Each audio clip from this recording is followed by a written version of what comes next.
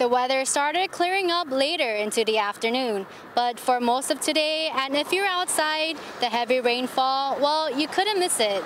Extended flash flood warnings issued from Guam Homeland Security Office of Civil Defense throughout the day. It was certainly not a good time to be on the road.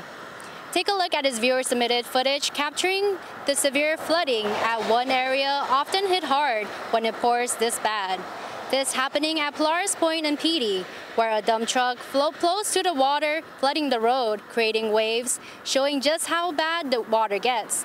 Other videos showing little to no visibility on the road, drivers finding it hard to see, taking it slow as rain continues to fall.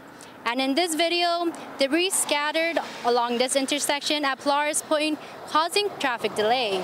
You can see military personnel there helping to direct traffic in the rain. We also spoke with PD Mayor Jesse Alec about the situation down there.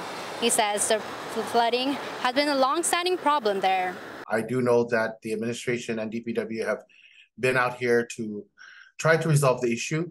I do not know what the end result is. Obviously, it still needs to get fixed. I do have to say that they did create a little waterway towards the swamp area that alleviated some of the flooding.